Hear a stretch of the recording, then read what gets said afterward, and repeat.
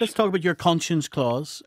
This is into aspects of equality law. This is well beyond, Paul, the Aisher's cake story, isn't it? For example, this could apply to gay people who want to avail of services within a bed and breakfast. You believe that the owner should be able to turn them away. Is that true? That's correct. And part of the issue around the B&B case, which got a lot of headlines around the Bull case, where the Supreme Court ruled that they shouldn't have their conscience upheld, that they should have provided that service. The Deputy President of the Supreme Court went on to say in a speech that she gave to the Irish Law Society in Dublin recently that I am not sure that our law has yet found a reasonable accommodation, and whether we would be better off with a more nuanced approach. So Baroness Hale, that actually presided in that particular case, has highlighted this publicly, that she isn't sure that there is a reasonable accommodation for people to have their conscience upheld. And that is something that I think we need to debate and explore and have a civic conversation around it, because companies like Aisher's are clearly got a Christian ethos, and we need to have this discussion in society as to whether or not companies like them should be allowed to provide their service.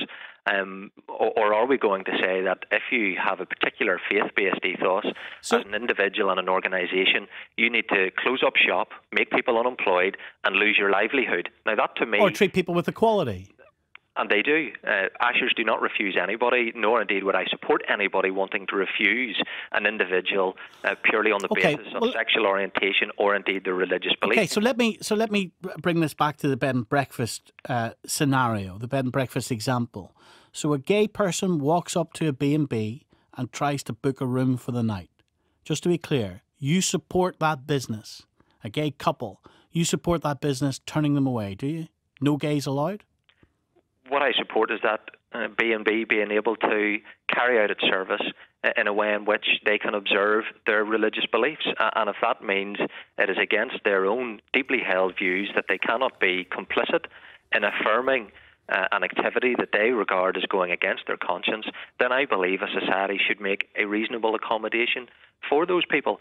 To me, that is not unreasonable. So you believe that gay couple can be turned away, correct? Well, I think that gay people, if they want to use a B&B, would use a facility where they would be able to use that facility. Are we saying that... But just to be clear, you believe that they can be turned away? Yes, I believe that a B&B owner, and indeed broaden it out, any organisation, individual that has deeply held religious beliefs should be able to live in compliance with their conscience. So does your conscience clause extend beyond sexuality? So let's take religion, for example. I don't know. Let's say you had a pastor that didn't trust any Muslim. Could that pastor say, sorry, I own a business, get out, no Muslims allowed? No, and I would be wholly opposed to individuals and organisations that provide goods and services being able to turn people away on the basis of their religious views, their political views, or indeed their sexual orientation. That's not what this is about. Where it moves and changes is whenever an organisation is asked to do something or to be complicit in something and produce something that they find to be against their conscience. And where are their rights for those individuals in terms of their conscience being upheld? How would it work, for example, with adoption? How would it work with adoption?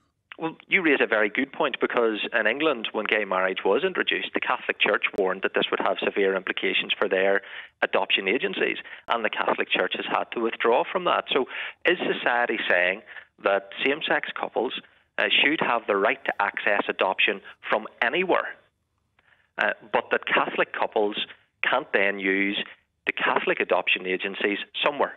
And there's the balance. And I think in a tolerant society, in a liberal society, we need to find the space to accommodate difference. We're not all the same, and we are often encouraged to celebrate difference.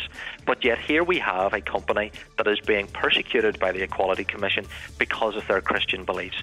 That's intolerant, and that's something that I think we need to be addressing, and I intend to do that through a private member's bill. OK, Paul Givan, thank you very much